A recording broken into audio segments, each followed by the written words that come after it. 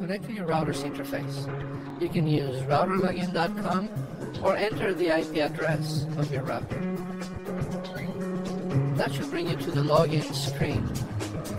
The default password is password. We will change it to a secret word.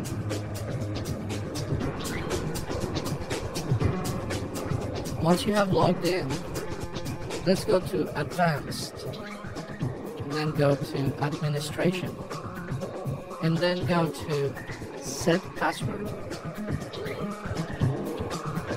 To change the default password to a new password, or to change an old password to a new one, we first need to enter the last password we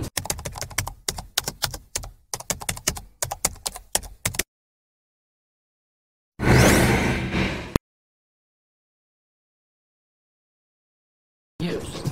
In the case of changing the default password, you should type password for the password.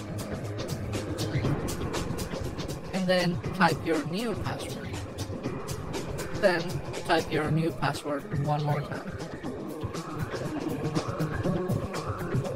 Then click on Apply. You will be taken to the login screen. Type your new password to log in. And that's it.